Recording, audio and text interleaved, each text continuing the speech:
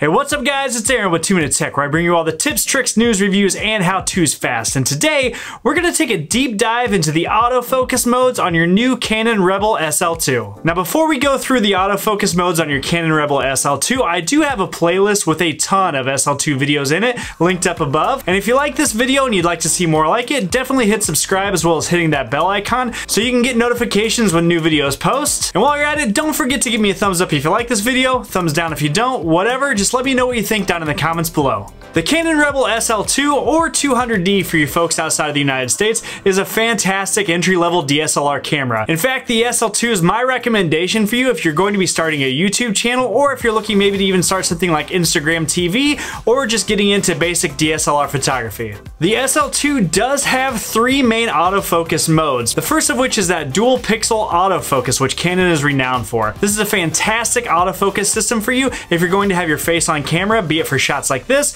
or if you're going to be doing run and gun style vlogging, you definitely want to check out the camera for the dual pixel autofocus. This mode on the camera is actually called Face Tracking Plus mode. So to select this mode, you're going to want to hit the Q on the screen and then go into autofocus mode. In the autofocus menu, it's the one that says AF and has a smiley face on it. Now once you selected this mode, it's going to lock on to any human faces that are in the scene and make sure that it keeps that in focus. So as I get closer to the camera, it's going to keep me in focus, and as I move farther and farther away, it's going to continue to track my face and keep it in focus. The next autofocus mode is called Smooth Zone. Now, this is really perfect for if you just want to focus on an area of a scene. Once you have Smooth Zone autofocus selected, you can actually tap on your screen to something that's kind of farther in the background, and then tap on something that's closer in the foreground, and it's going to smoothly focus between the two subjects. An important thing to remember when you're using autofocus modes is the Servo AF or Servo autofocus mode on your screen. When Servo AF is turned on, you can use your screen to tap to switch between 2 depths of field for focus. If Servo AF is off, it's going to hold focus on whatever depth of field you were last focused on. The last autofocus mode on your Canon Rebel SL2 or 200D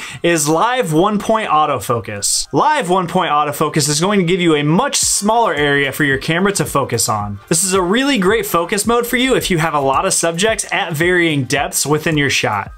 The last focus mode on your Canon Rebel SL2 isn't an autofocus mode, it's actually manual focus. Now this may seem like a really obvious focus mode, however, if you use manual focus, there are some really cool features for you to be aware of with your camera. To use manual focus, just turn off the autofocus switch on your lens, and then you're going to twist the ring on your lens to be able to bring your subject into focus. One of the things that I really love about this camera in manual focus mode is that you can use the digital zoom on the camera to zoom in even closer to make sure that your focus is as sharp as possible. So to do this, just make sure that you have your subject somewhat in focus using manual focus mode, then press the plus button behind the camera near the off and on switch. What that will do is zoom in slightly on your subject so you can make sure that it's in focus. Set up that focus to make sure that it looks pretty good, and then tap the plus sign one more time to zoom in even further. Once you're in this mode on the screen, there's up, down, left, and right arrows so you can kind of navigate around your closer focus mode to make sure the point of what you're focusing on is going to be as sharp as possible. Once you have your subject in focus from there, just press the plus button one more time